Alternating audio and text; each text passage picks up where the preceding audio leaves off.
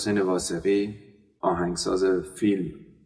به شمار میره و تقریبا میشه گفت پرکارترین آهنگساز موسیقی فیلم در ایران هست با بیش از 180 موسیقی متن. در سال 1114 در تبریز به دنیا اومد. او تحصیلات آکادمیک موسیقی نداشت و معمولاً طریق کارش به این شکل بود که قطعات رو میخوند و برادرش اسماعیل واثقی که نوازنده ویولون بود اون رو با ویولون مینواخت و به نوازنده ها یاد میداد و بالاخره با این همکاری قطعه ایجاد میشد و ضبط میشد و به همین دلیل او پدیده‌ای شد در موسیقی و سینمای ایران و برخی نوشتند که او بدون اینکه نوتی بنویسه یا سازی بزنه موسیقی فیلم‌های بسیار زیادی رو ابداع کرد. البته در جواب هنری موسیقی حسین واثقی رسمیت آنچنانی نداشت. در مورد تحصیلات او در بعضی جاها ششم ابتدایی قدیم ذکر شده و در برخی متن‌ها دیپلم متوسطه. او در جوانی در حدود 19 سالگی کار ساعت سازی رو شروع کرد و بعد در سال 1330 که با خانواده به تهران اومد 2 سالی به این کار ادامه داد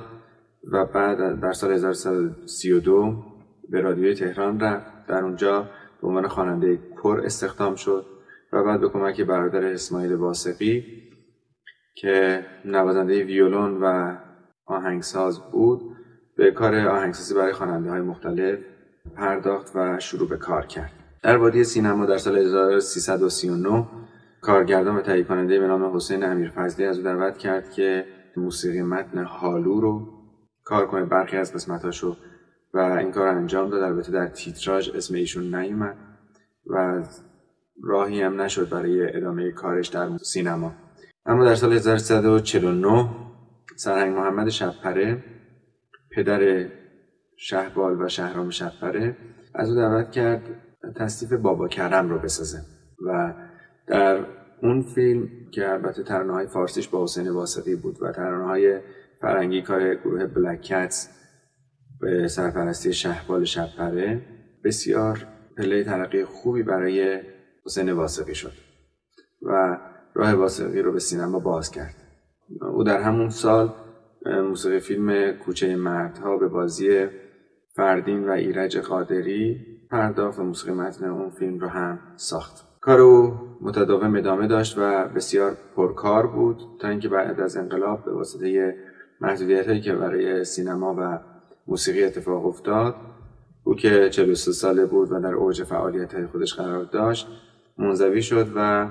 از سینما و موسیقی به نوعی حذف شد. در سال 1363 به اتریش رفت و بعد به آمریکا و در اونجا نتونست دوام بیاره. دوباره برگشت به ایران، سعی کرد که دوباره در موسیقی سینما کارهایی رو شروع کنه. در سال 1373 بعد از وقفه 16 ساله در فیلم‌های حامی، مرضیه و حالا چه شود کار آهنگسازی انجام داد و البته این باعث نشد که بتونه در این کار بمونه و بالاخره میشه گفت که این کار رو ترک کرد و با این کار خداحافظی کرد. چند بار به آمریکا رفت قبل از اینکه در ایران به واسطه بیماری دیابت و قند خون و همچنین قانماری پاش رو از دست بده و در خانه سالمندان اسکان پیدا کنه و نهایتاً در 15 بهمن 1186 در یک سکوت بسیار سردی به خاک سپرده شد. او همچنین به جز موسیقی متن فیلم ها برای ابراهیم حامدی یا ابی، ستار، داریوش،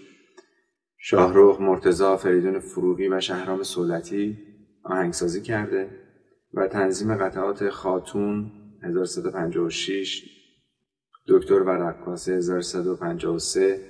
و بوسه بر لب‌های خونین در سال 1152 در کارنامه خودش داره و همچنین یک بار در فیلمی به نام اوستا کریم نوکر تیم در سال 1153 بازیگری هم کرد.